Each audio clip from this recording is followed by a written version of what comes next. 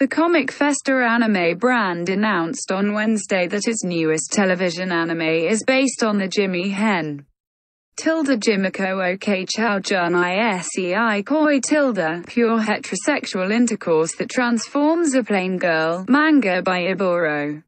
The anime will premiere on Tokyo MX on January 3. The story follows the relationship between two co-workers, office worker Rena Yukuhashi and businessman Ryōhei Hachiya. Yukuhashi seems like the plainest woman at her company, but she transforms into a stunning beauty when she dresses up outside the office.